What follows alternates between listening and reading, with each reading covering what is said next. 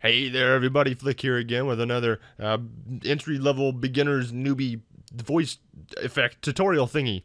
I thought I'd keep going this time with a little bit more of a ghostly voice. I suppose this could be a scary voice, but I was inspired to make this one by those in Skyrim. There were these ghostly figures that would haunt these sort of deep, isolated places, and they always seemed really sad to me. And I wanted to sort of bring that out. And so I looked up a whole bunch of different tutorials and brought together something that I thought sounded pretty cool. So this is the clip you start out with, and as usual, it sounds pretty corny. This is what it sounds like. Hello? Is anyone there? Why am I so cold? Yeah, pretty terrible, but we can make it sound a lot better. First of all, the first thing we do for all of our videos is we go up here to, and I actually have a big load of plugins that I'm using. You will need a couple. I put them in the links at the bottom, and I also put it in the beginning of the video. So we're going to go up here first to noise removal, as usual, and say get noise profile, go back to effects, noise removal again, and say okay. And now what we're going to have, I'll play it again for you. Hello? Is anyone there? Why am I so cold? Still pretty dorky, but a lot cleaner, and that's the whole idea. So now, because we're going to need a copy of this sort of baseline audio file, we're going to say edit and duplicate. And that's not going to be changed. We're just going to leave that the way it is. But we are going to come up here and make a couple really simple changes using our plugins. So the first thing that we want to do doesn't actually require a plugin. It's called reverse. It's right up here. It comes standard with the program. We're going to apply that. You can play it in reverse and hear what it sounds like. It's pretty nonsensical. Oh,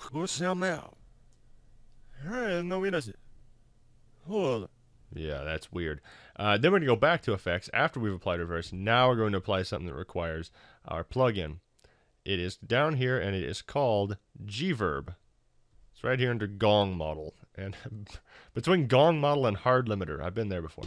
So we're going to say open up GVerb, and these are how I have these set. They're all pretty round numbers, pretty simple. Max out the room size. I maxed out reverb time. Damping maxed out to 1. Bandwidth is 0.05, which is pretty low. I've maxed out, so to speak, dry signal at 0. Maxed out early reflection, so to speak, at 0. And then the tail level decibels are set for -2, which is pretty high as well. Again, as with all effects, I encourage you to play around with these and see what the individual ones do, because just understanding the explanation for them is not going to help. You need to play with them and see what happens. We're going to have an interesting little voice clip here, but since it's reversed, it doesn't actually match up with our other lines. So we're going to go back up to our effects, all the way back up at the top, hopefully here. Bear with me. And we're going to go back down to reverse, and we're going to flip the file back the other way. Now we're going to unmute this guy, and just in a couple minutes, I think you'll agree we've come up with a pretty cool sort of haunted, ghostly sound. Before you play it, you might want to turn down the decibels on the baseline file, -12 or so. It makes it sound pretty decent. So we'll play this for you, and you can hear what it sounds like again. Maybe. There we go. Hello? Is anyone there? Why am I so cold? So I think it sounds pretty cool. It's sort of ghostly, sort of creepy. Again, play around with the settings in the GVerb. It's a really cool plugin. It's really useful, and you can make a lot of really cool effects out of it. But I think that's pretty good for a couple minutes. So thanks for tuning in, and I'll see you next time.